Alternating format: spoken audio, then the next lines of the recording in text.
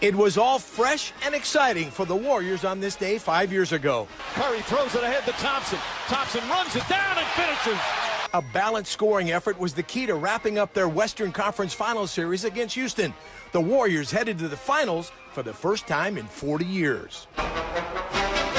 Quite a major league debut for a kid who grew up a Giants fan. High drive, right center field, out of here! Welcome to the big leagues, kid. Brandon Crawford played his first big league game on this day in 2011, and his first hit was a grand slam.